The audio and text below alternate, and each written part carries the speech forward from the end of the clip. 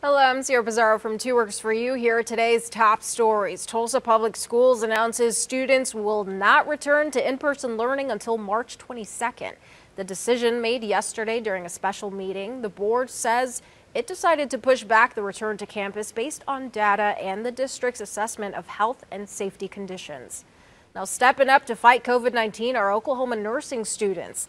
The State Department of Health announced 50,000 additional doses will be administered next week.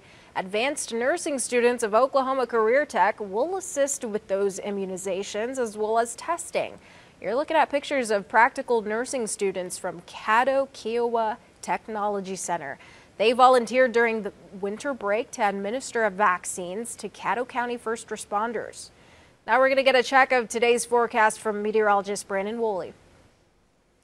Hi Sierra, today variable cloudiness at 48 degrees later this afternoon and less wind compared to the past 2 days.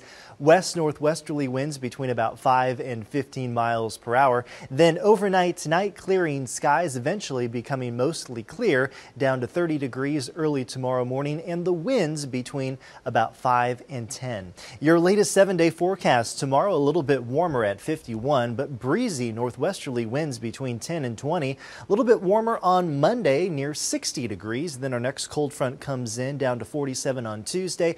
Back to high temperatures into the 50s on Wednesday and Thursday, and possibly a few rain showers, Sierra.